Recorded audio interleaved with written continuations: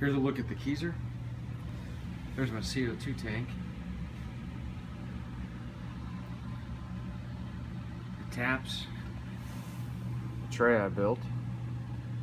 And what I'm gonna have here, see like the caps, like, you know, orange cap, and then up on the chalkboard, I'll have, you know, next to it, I'll have an orange cap, and next to it will be the type of beer it is. So you'll be able to look at these and know which is which. But I'll give you a quick look. On the top, I'm not completed yet, but this is it's like a metal backsplash that just sticks on here. And I'm going to cover this whole thing with it, kind of create a little bit of a bar top. Here's what it looks like inside.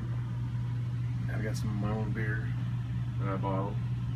And there's the keg of the oatmeal stout. Keg of the fresh squeezed IPA clone. See the taps?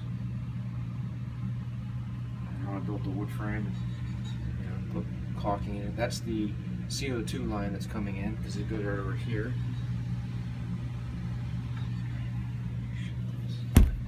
Let's pour a beer. I've got a lot of glasses, but right now let's just get one of these little 6-ounce jobs.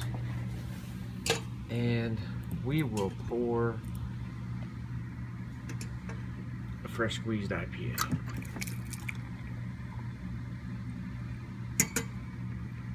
Ooh, a lot of foam. Oh well. A little too much foam. There's the other one.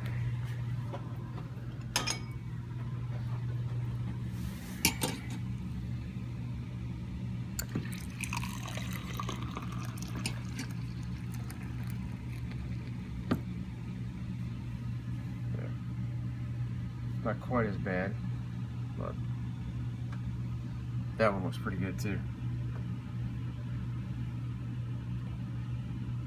Anyway, cheers.